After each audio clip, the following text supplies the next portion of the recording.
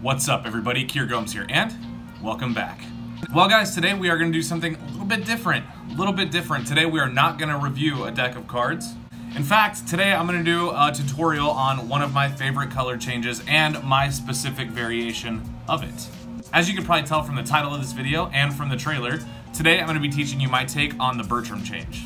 This is a very knacky type color change. It's a little bit sensitive on angles, and we're going to talk about that today.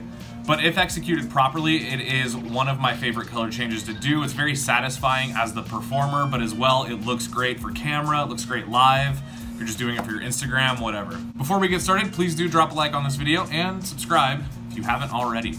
Without further ado, let's roll that intro and get you guys on your way.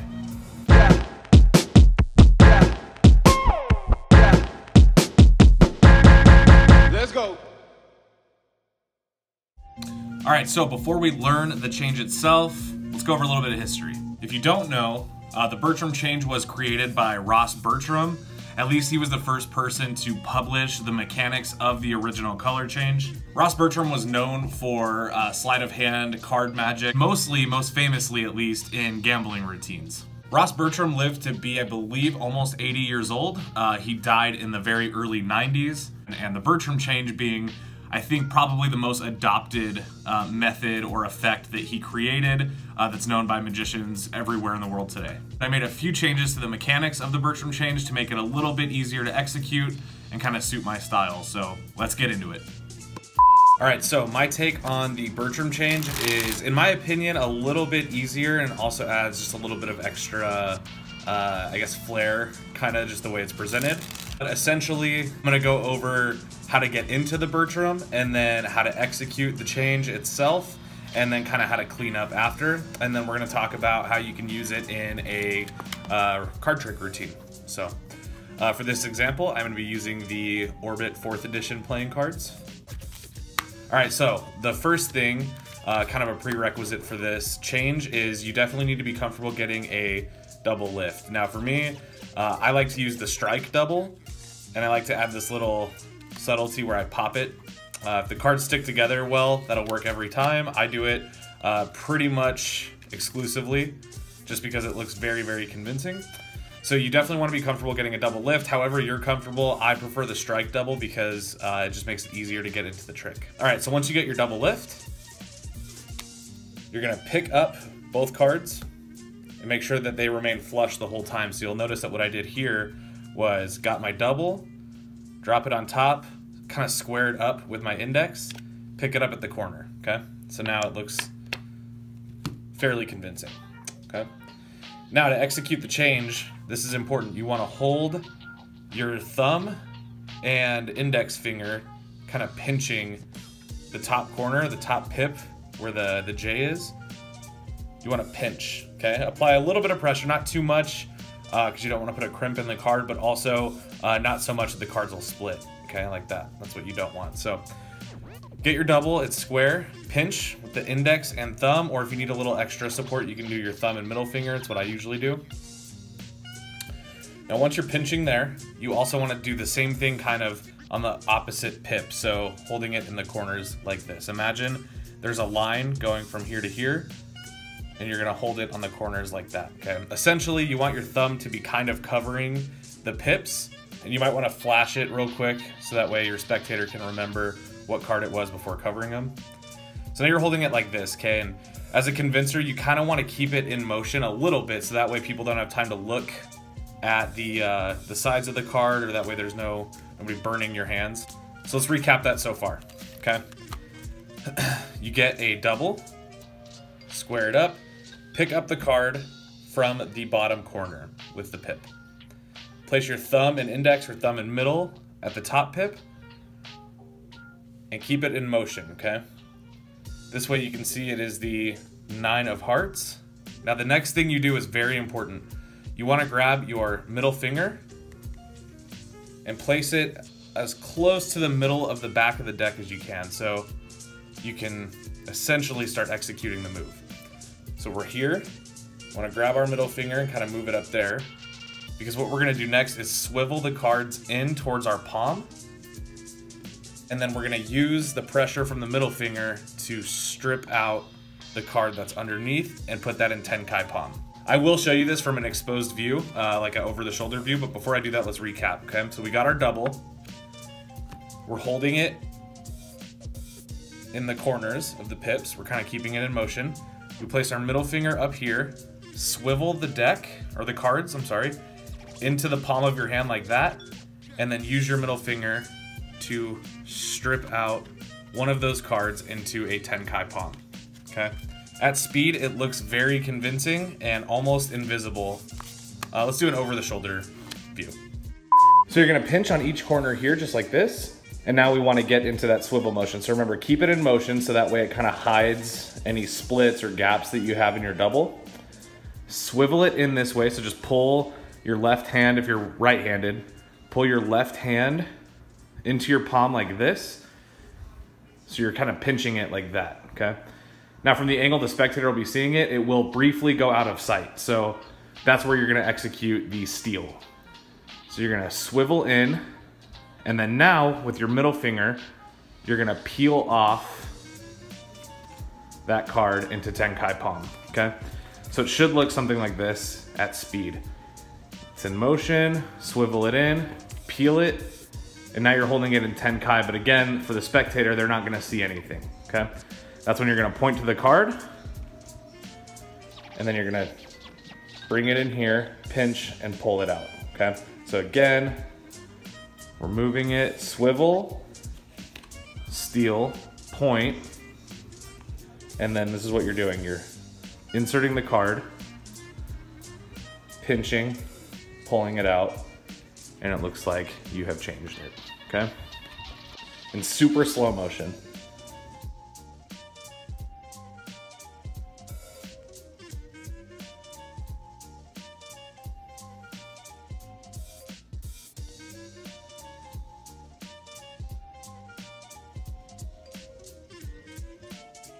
Now, if you were to do it from the angle that you would normally perform Bertram, which is with the spectator in front of you, again, that's gonna be basically invisible to them, okay?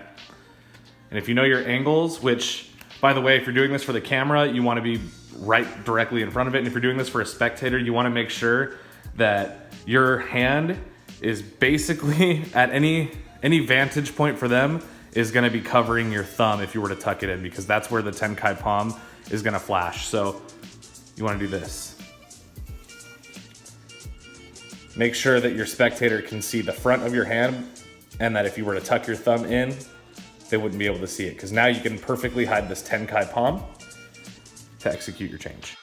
So now that you've got the essentials of getting into and executing the Bertram change, the next thing is we're here, right? So just to recap, we've stripped it out. We're in Tenkai now with this other card. When you hold it, you wanna make sure that you kind of point to the card that you're about to change. It's gonna do two things. It's gonna take attention away from the card that you're palming, but also it's gonna give them one last chance to take a peek at it and puts you in perfect position to make the change, okay? So once you're here, you kind of want to point to the card, right? And you can see from here, you can't see the card. So you want to point and then just insert the card underneath the card that you're palming, pinch the top and pull them out as one, okay? A little subtlety that I like to do is when I execute the change, put it under and then use your middle and thumb to square up the two cards as one. So that way it kind of leaves no room for doubt that it's just one card.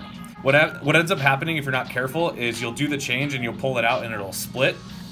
So sometimes you want to pull it out slow, and if you're going to pull it out fast, just make sure that you're holding it with some pressure so that way the cards don't split like that. So now how to get out of the change. So let's go through it at speed one more time. You're going to get your double. Grab it by the indices, swivel, get your card in Tenkai, point or show, reach in, grab it, squaring it out as you pull it out, and now you're in this position. I will just usually hold the card for the spectator. Usually getting out of it is all about misdirection, because once you've done that change, the only thing spectators are going to be looking at is your hands. So, and if you only have the one card in your hand, you want to take the heat off of it as much as you can. So you execute the change. You're holding the cards. Now you want to take the deck back if you have somebody holding it and just plop it on top. Now you're at least in control. You can turn over the double. Again, you can go into an ACR, whatever you want. Or if you're doing this for the camera, it doesn't really matter. You can kind of just execute the change. That's a double backer. And then you can go off camera, whatever works for you. Something that I did in the trailer that you saw was I executed my Bertram. So 3 of diamonds, change it into the 10 of clubs, and then what I did was I squared it up, and then I just went into the snap change. That was a horrible snap change, but you get the idea. Now the reason that that works on camera is because the angles are not as severe, right? I'm standing in front of a camera, I know the angles very well. If you're performing this live, you have to worry about not just the angles, but you also have to worry about the sound of the change, because if you make that snap change sound, one, it's going to be almost impossible to clean up without anybody seeing it, but also that sound is going to be kind of a giveaway of what you did. Even if they don't know how you did it, they'll know what you did. So lastly, let's talk about how you can do this in a routine if you're performing live, which I always recommend to people. If you're just getting into magic and you're learning some stuff on YouTube, I think it's great. But I would highly recommend getting out there and performing for some people. Otherwise, you'll never really know if you're getting it, okay? So, since I don't have a spectator here, normally what I would do would be have them cut the cards, okay? And then I would take the top card, which is the King of Spades, okay? Now, if you'll notice, it's not actually the top card. So I have them cut the deck, and I say, okay, let's check out what card you cut to. Got a double, and it's the King of Spades. Now what I'm going to do is turn the cards over. Just like a regular ambitious card, I'm going to drop it into the middle. I can have them push it in, whatever. Next thing I'm going to do is go, okay, so you can see the card is now not on the bottom, and it's not on the top. Since we're doing this ambitious card style and we had that double lift, the spectator's chosen card, which is the King of Spades, is now on top. So I got another double. Let's do that again. Put it in the middle, right? It's not on the bottom. Grab another double, and it's not on the top. But this actually works out. You can always insert some patter about the Joker being a wild card, right? Hand them the deck, you know, sir or ma'am, can you please hold the cards? The thing about Jokers is they were invented to be wild cards for poker. So if you got a Joker, it was like holding gold because you could change it into anything you want. And sir, can you remind me what your card was? And they'll tell you, it's the King of Spades, whatever. So now you can execute the Bertram and say, okay, so watch this Joker change into your card, the King of Spades. Now at this point, you can take the deck back, and again, go into a second phase of ambitious card, okay? That's a really good way to use the change itself in a practical routine. The thing is, the change is impressive, but it's not as impressive to a spectator without having the sauce on it, right? Having a routine to go around it. You don't want to just perform it as if that is the trick, right? You don't want to say, okay, so I'm going to take this card and change it into this random card for no reason. You don't want to do that. You want to have some pattern. You want to have a routine worked out. It works really great. I think all color changes, if you're doing it in a live performance, work best in the ambitious card because you can kind of create your own style with it. Like you can very confident overstate, I can't say enough, this has to be your card. And the spectator can go, oh, no, it's definitely not it. And you go, okay, what was your card again? It wasn't this one? No, it was the 9 of Hearts? Oh, okay, perfect, there we go. It works a lot better as part of a routine, I guess is what I'm trying to say. So there you go, that was a freebie. You can use that as the first phase of your ambitious card. You can use it as the closer of your ambitious card. Well guys, thank you so much for watching my tutorial on the Bertram change. I know that there's other tutorials out there. Mine is a little bit different, as you can see, and I think it's very well suited for people that want to learn something cool but want to learn it differently or want to learn a more modernized version of the change. It's a very satisfying move for sleight of hand junkies out there, but it's also just a really nice effect that looks very clean if you do it properly. My advice is get out there and perform it. Please don't forget to drop a like on this video, guys. It does help me out a lot, and I hope you'll consider subscribing for more awesome content just like this. It's almost time for the orbit launch. By the time you guys are seeing this, I've already made the orbit launch, but for now, At the time I'm filming it, it has not happened yet, but it's about to, so I gotta get going. I hope you all have a wonderful rest of your day. I know I will. And I'll see you guys tomorrow. I got a very special video planned. Peace.